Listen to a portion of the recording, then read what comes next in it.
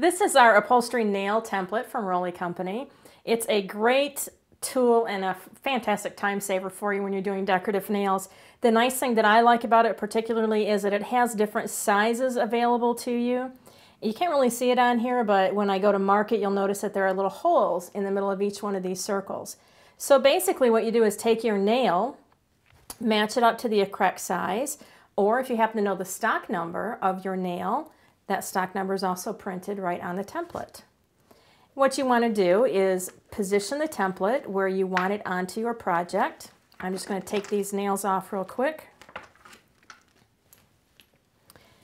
The other nice thing about this template is it has marker lines on it. So if you wanted to go 1/2 inch, 3/8, quarter, 1/8, or 1 inch down, you simply line up the top of your project with however far down you want that particular nail to be.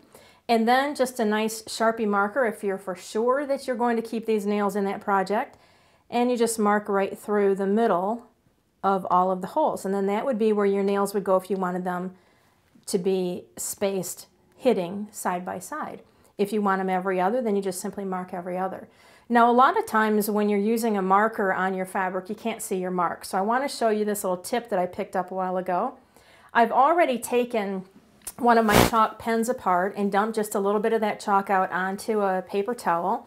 I'm going to take another scrap of paper towel around my finger and just lightly dab that chalk onto the end. And then very quickly I can actually mark 15 or 16 holes at one time. That's as long as I don't need to move my template very often. And then if I need more, I can simply line up my holes again and continue marking down my project. So it very quickly is going to mark where each of your nails go.